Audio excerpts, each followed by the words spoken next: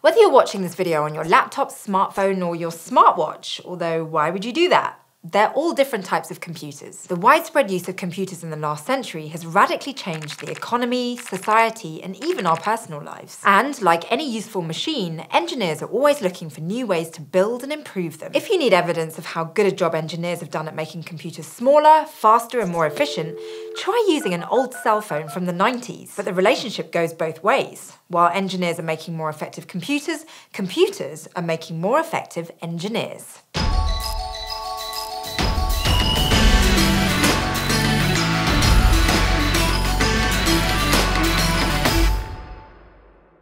Computers are a little tricky to define, but generally, you know one when you see one. Technically speaking, they're machines that perform or compute a series of mathematical calculations, like addition or subtraction, usually with electronic circuitry. The exact nature of those calculations depends on the electrical inputs to the computer, and they happen much faster than humans are capable of. Computers also have machinery that stores the states associated with electrical inputs and outputs, called memory. But they're also so much more than glorified calculators. Because computers can execute different kinds of computer programs using the same physical hardware, they're incredibly versatile tools. But to be useful, computers need computer engineers. Like in other fields of engineering, computer engineers are concerned with improving the various parts of a computer and developing new ways to use them. Usually that involves dealing with two main categories, hardware and software. Hardware consists of the physical parts of a computer. The exact components can be different depending on what the computer is for, but virtually all computers have two core parts, memory and a central processing unit, or CPU,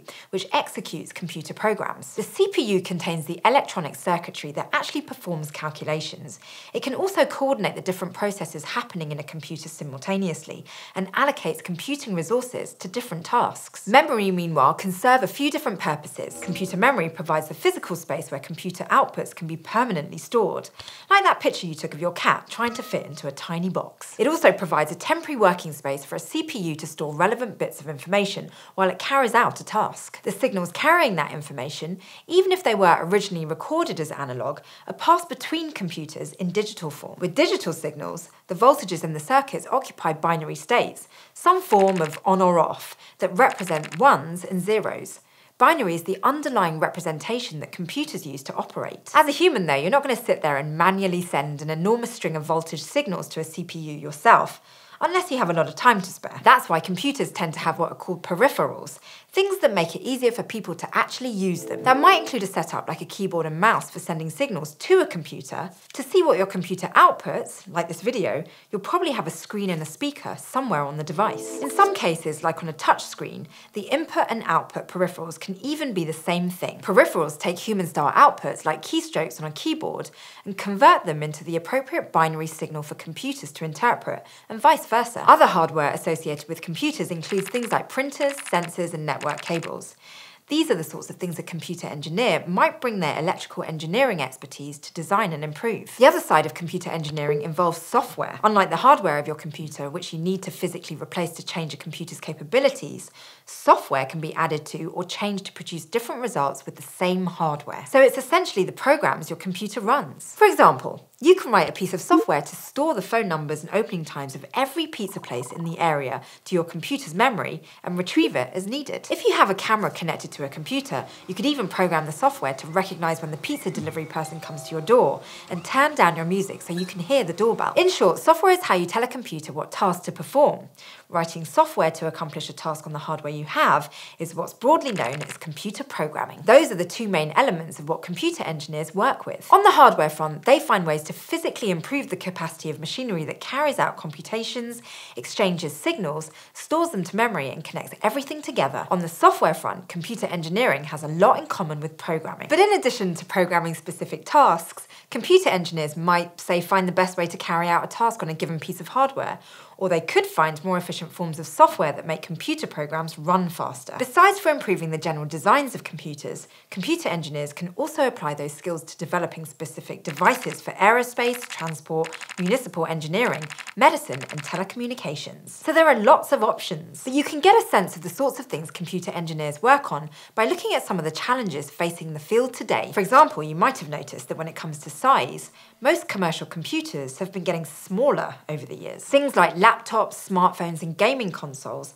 are able to fit much more computing power into smaller hardware. The reason that's happened is because more and more computer circuit components, like transistors, were developed to fit into less and less physical space. In fact, since the 1970s, the number of transistors able to fit on a computer chip has doubled roughly every 2 years. That's what's known as Moore's Law, named after American engineer Gordon Moore. Moore's Law describes how engineers have managed to create more sophisticated computers in smaller physical spaces. But the law may not last much longer because we're approaching the limit of what we can do with electrons, something Moore's Law has already ended. Electrical components are meant to direct the flow of current in a particular way.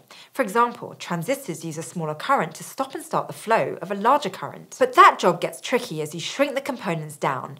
A thin channel can often be hard for the electrons in the current to pass through. And if you're packing all that circuitry right next to each other, you also have to keep the current from hopping from one circuit to another. Not to mention, you have to be able to make your transistors out of something.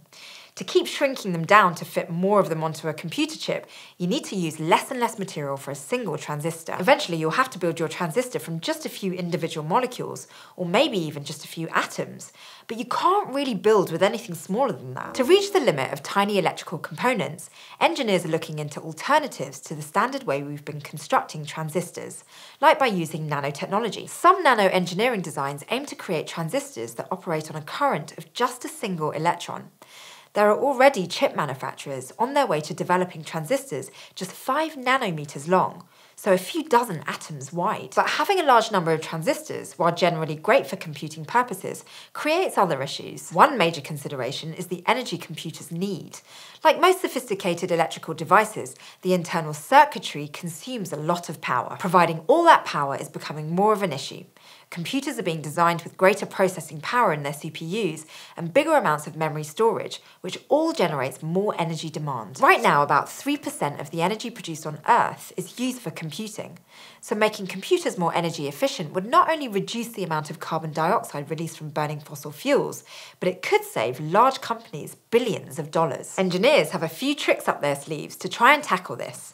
A lot of the actual energy consumption comes from producing the binary signals computers use, the ones and the zeros represented by voltages being turned on and off. In the memory, the smallest unit of that signal, called a bit, is stored by changing the state of an electrical component, such as turning a transistor on or off, or by charging up a capacitor. Switching a bit from a 0 to a 1 or vice versa takes some amount of energy. So engineers are looking into methods of computing that can somehow keep the 1 bits intact as they pass through the circuit, so they don't have to be rewritten during processing, saving energy. On the software side, computer engineers are also developing algorithms, special sets of rules used in computer programs that work more efficiently. For example, they've developed ways of sorting and searching for information that require fewer calculations to be performed by the computer, which can also save lots of energy. Even better, using less electrical energy means less heat building up within the computer, which in turn could allow computers to operate faster. So that's what engineers are doing for computers, but computers are also doing a lot for engineers. For example, computers are essential for the control systems we've talked about,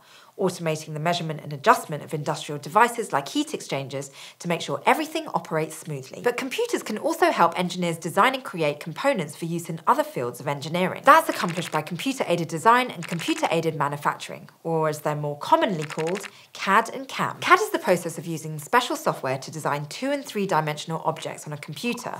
With CAM, you can take those CAD designs and manufacture them. Both CAD and CAM allow for well-designed, precise and replicable components. For example, printed circuit boards or PCBs are found in lots of common household electronics, like remote controls. Designing them can be tricky, and you don't want to have to print several prototypes using an expensive material like copper to test each one as you improve the design. CAD software provides tools to model your design on a computer before physically manufacturing it. You can then check various design elements in the model and simulate what might happen in your circuit before it even exists. That saves the material, energy and time needed for testing physical components. In the same way, it's easier to see if a complicated system of gears and pulleys is going to work as intended on a computer rather than having to assemble them every time. Plus, CAD designs are useful for detailing the exact specifications of a component and sharing them with other engineers in a convenient way. Of course, once you're happy with your design, you'll want to create the object in real life. CAM is simply the process of taking the designs you created using CAD and interfacing with manufacturing machinery, like circuit board printers or laser cutters, to tell the machine how to actually produce the components components you've designed. Both CAD and CAM are used everywhere in industry, from designing and manufacturing cars to making custom golf putters. NASA engineers are also testing ways to use CAD and CAM to help astronauts on the International Space Station. They can use CAD to design tools here on Earth, then send them up to the station to be printed on the 3D printer up there. So even engineers who aren't strictly computer engineers should be familiar with computers. Programming is also used in a wide range of engineering disciplines, and the most complex and sophisticated machines are often operated, or at least designed, using computers. So however you choose to apply your engineering skills, computers are a tool you probably can't do without. And with the work being put into computer engineering, the computers of the future will be even better. Although they might still bug you about software updates. In this episode, we looked at computers and computer engineering.